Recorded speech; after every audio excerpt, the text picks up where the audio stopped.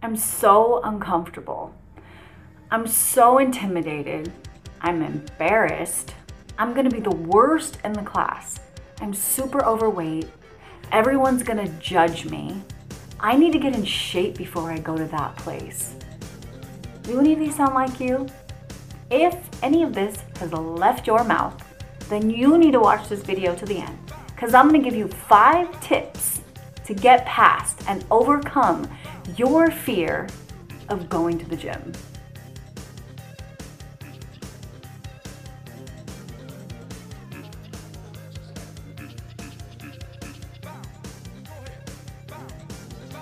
Hey, Coach Lou here from Elevate Fitness and Martial Arts, and I've helped thousands of people reach their weight loss goals, learn and educate themselves on nutrition, and to feel simply fantastic about themselves while getting fit. So before we get to these 5 tips, I just want to let you know to please hit the subscribe button and that little bell to be notified when we upload something awesome. This way you know when we're offering those amazing tips and tricks when it comes to mindset, nutrition, and fitness. So let's get the ball rolling. So over the years, I've noticed a common theme, and I want to talk about this. I always like to meet with people coming into my studio. I'm a big energy person, a vibe person. I want to feel your energy and your vibes. I want to see what you're bringing to the table. But there's key things that I want to hear from you, because primarily I want to know, are you ready? And one of the main things that I hear is people talk about, well, what stopped me before is I was just really intimidated to come here, or I just don't feel good about myself. I feel that I'm gonna be the last person in the class. I'm embarrassed. I think people are gonna judge me. I don't want people to look at me while I'm doing it because I'm not gonna be as good as they are. And I get that. It's a real thing. That fear and that anxiety, it kicks in, especially when you're starting something new and you already are feeling very insecure within. Because now we're looking at growth, we're looking at change, and we're looking at so many things that are taking place. There's a lot going on in you when you make that choice to step outside of your comfort zone. So here are my 5 tips to help you get through that little bit of fear and anxiety, or a lot. It depends on you and what levels you're at. But I want you to use these tips and just know that I offer them to my personal clients and people that I meet with coming in, and I really feel that they can help you on your journey. Just remember that you have to implement them into your life. Life is too short. You must live it, enjoy it, give it your all.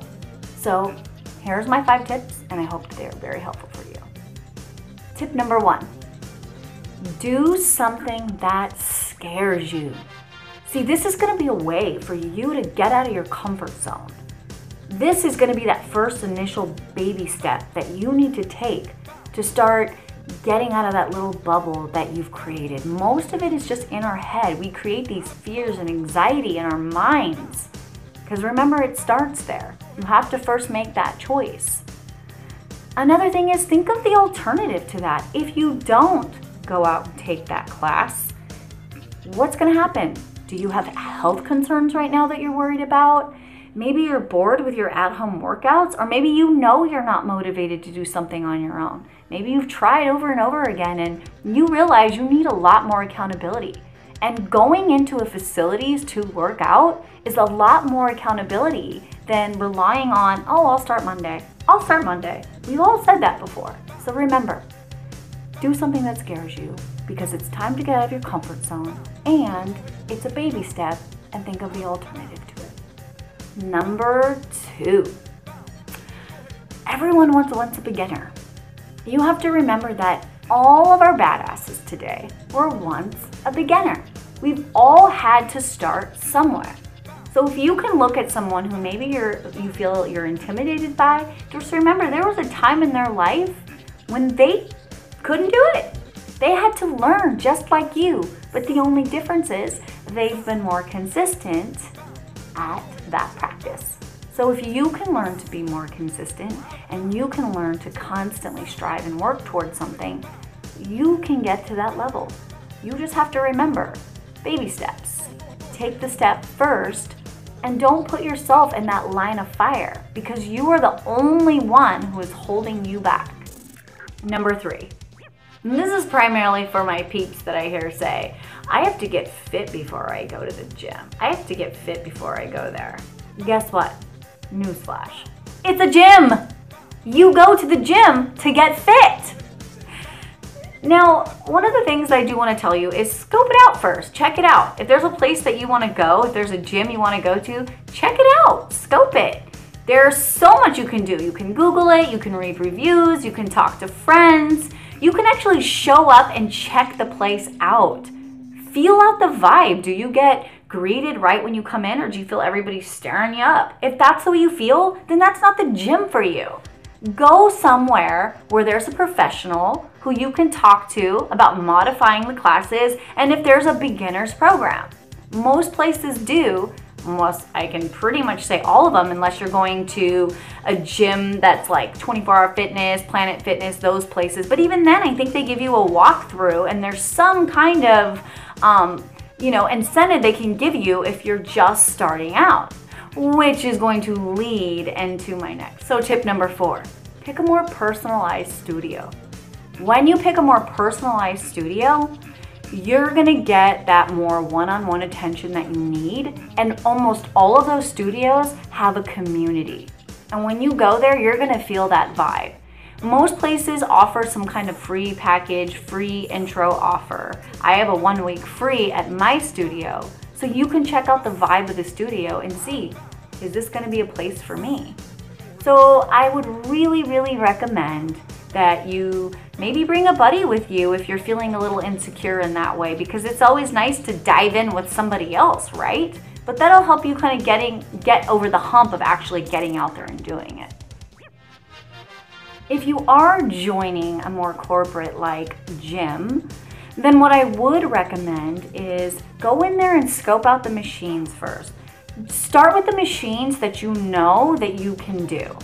And then maybe take pictures around your surroundings, or even really try to get familiar with the other machines, because then you can YouTube it, you can Google it. Somebody out there is going to show you how to use that machine. Or ask someone you know. If you know there's a really fit person, if you know someone, say, hey, how do you use this machine? Hey, is there a time you could meet me and you could just kind of show me how to use these things? Tip number 5, and the final tip. Just do it. Just take action. Don't overthink it. Just go. Check into that class, book that class, show up for that class. Do whatever you have to do to get your booty to that class. Look, we will talk ourselves out of doing so much, and we will let our minds take us places that they don't really need to go. So just do it. Take action. I'm not going to tell you, wear cute workout clothes or make sure that you're listening to this kind of I'm not going to give you that. I'm telling you from the standpoint of somebody who's watched people come in to my gym fearful and then thrive. And once you do something that scares you a little bit over and over again, you get past that fear and you feel freaking amazing. So I hope these tips are very helpful for you. Comment below if any of this has resided with you, if you feel me. What are your fears? Please share with us, because your expertise can help others as well. What were some of the things you did to get over your fear of going to the gym? And if you really like this video, give it a thumbs up.